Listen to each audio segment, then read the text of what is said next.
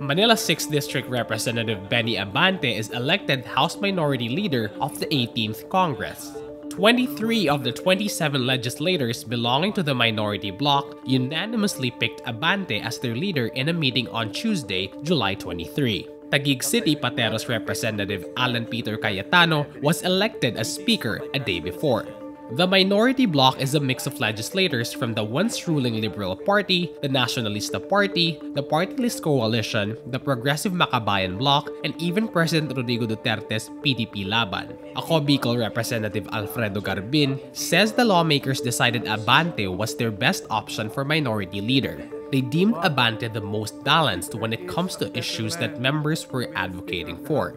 Abante supports President Rodrigo Duterte's call to reimpose the death penalty in the Philippines, but only for heinous crimes like massacre, terrorism, killing with rape, and plunder.